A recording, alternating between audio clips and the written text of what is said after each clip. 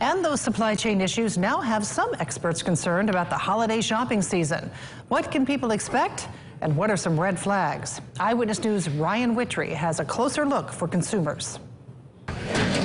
From IKEA furniture to Oreos, prices are going up. There's two factors that are driving higher prices.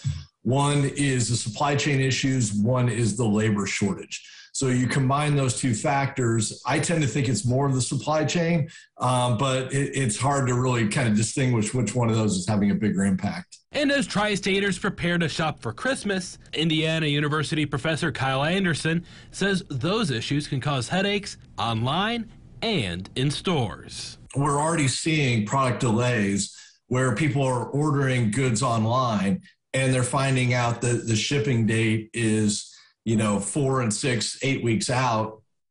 Some of them you might need to order now just to have it in time for Christmas. Experts from the Better Business Bureau say this is peak time for scammers. Fortunately, right after Halloween, there comes a time for everybody to be really, really careful about, online shopping and things like that, because the holidays are a really great chance for scammers to make even more money. Juana Schneider says online scams aren't exclusive to older shoppers. Millennials and the younger generation, they're a lot more susceptible because they're not very familiar with scams in general.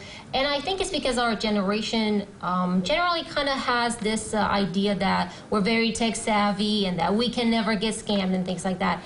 And that is not true. There are so many scams out there. The Better Business Bureau says if people feel uncertain about shopping from a website, they can reach out to the BBB to get more information. Ryan Wittry, Eyewitness News.